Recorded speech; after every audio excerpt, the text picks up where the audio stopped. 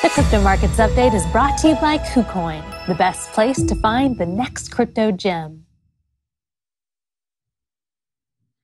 Well, joining us now to discuss the crypto markets is Floating Point Group co-founder and CEO, John Peurifoy.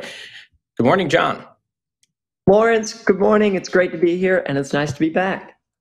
Yeah, glad to have you back. So let's get right to it. We got crypto prices slightly higher today, a 2% rebound or so. But, we're facing these kind of big issues with BlockFi filing for bankruptcy. We've got riots of some protests, I should say, in China that are sort of bedazzling the American media at some of the things that they're calling for. Yet, so what exactly is going on here? Have we bottomed? What's going on? You are asking the question every institution, I think, is asking right now. I think generally speaking, we're kind of at this pause period, right? I kind of call it the doldrums, right? Which you're kind of stuck in these seas without much wind. It's definitely been choppy past couple of weeks, but when you zoom out a little bit to the past month, 3 months, it's been a lot choppier over that period. People are nervous right now. They're nervous about where the contagion goes. What counterparties are they working with exchanges, right? Can they put money on different places? Are they going to lose it? So people are very cautious just around that. And secondly, to your question, where is the bottom, right? How many more pieces will fall? How many people will have to sell cryptos to get liquidity? I definitely will say that people are holding back selling if they don't need to at these points. But at the same time, some groups are just having to because of economic situations. So I'd say that people are very cautious right now. And I think that's why we've seen it trend sideways here for a bit. Yeah, I kind of want to call up. We have a chart, this thing, the CoinDesk market index, which, excluding stablecoins. This is a CoinDesk market index. We have a whole bunch of, it's a different chart than this one here. There it is. It shows that we had this drop off earlier in the month, and then now it's just sideways. So this is dozens of cryptocurrencies in this indexed without stable coins in there. So you think this is just going to be flat for a long time?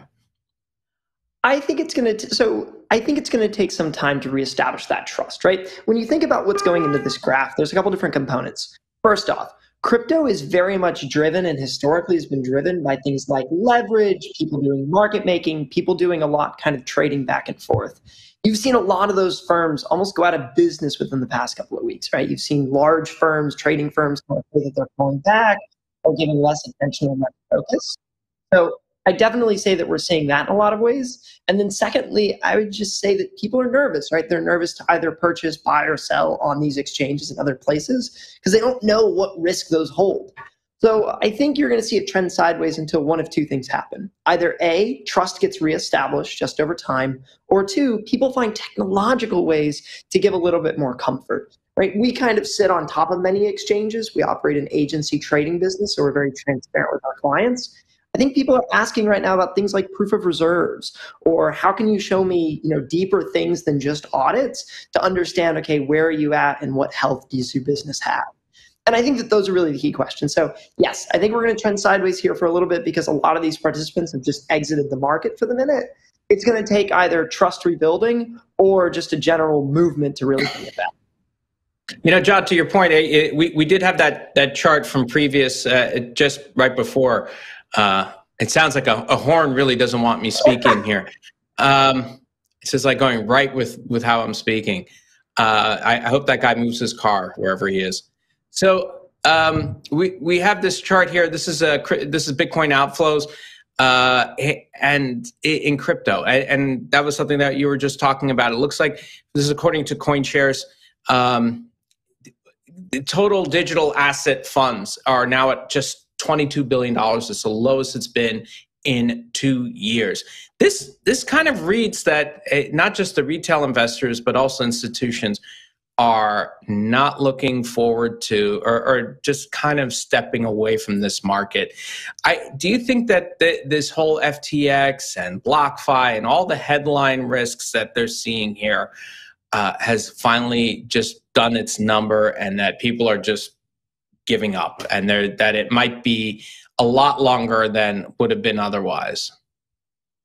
Yeah, I think a lot of people have said that the FTX collapse has really set the industry back 2, 3 years or so. I think it's definitely true. I don't think people are exiting from the market. I think the better way to think about it is people are pausing, right? They're seeing some mayhem go on, and they're seeing every week another bankruptcy come out, and they're concerned about that, and rightfully so, right? When you're working in these markets, operational security and where your assets are incredibly important.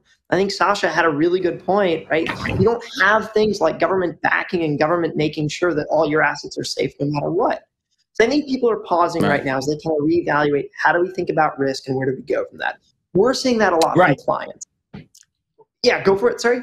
Yeah, no, I was just going to say, and this particularly, as we were discussing in the previous segment, is that it almost makes sense for regulators to make sure that this has a severe reaction, just to set the point that, since crypto's ethos is that we don't need government, we don't need regulation, that in fact, by letting it suffer and die on the vine, it kind of drives home the point, so that institutions will be spooked for a long time before going back, because the risks are much higher than playing in a regulated or semi-regulated market. Yes, I think it's definitely true that when you think about crypto is more bundled, right? In traditional banking, you've had these series of laws and series of regulations going back to the early 1900s that kind of de-risk the activities that banks can do, right? How much risk they can take on, what capital requirements they have to do, where they can actually put money, and what audits they have to do to those extents.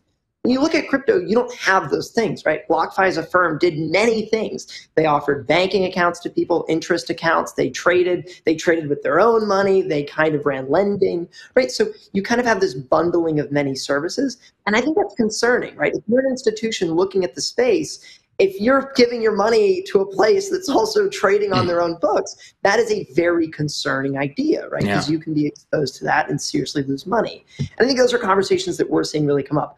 I think on the regulation side, I think we're kind of in an interesting spot, and I definitely have no regulation expert, but I think it's going to take some time for any type of serious regulation to come into the space, particularly with, say, possibly having split different bodies and things like that. I think it'll take time for regulation to fix it. I think the more likely outcome is the alpha people will see, right? Right now, spreads on exchanges are very large. And so if you're willing to take those risks, you can make a lot of money in this space right now. But I think that will slowly draw people back. And those are conversations we're having, right? People are, how do I continue trading these markets, but how do I do it safely? And how do I do it intentionally with the right risk parameters to make sure that I'm not too exposed as an institution? So I'd say that people are pausing and being more cautious. They're still excited about it. It's just taking a little bit more intentionality building those setups up.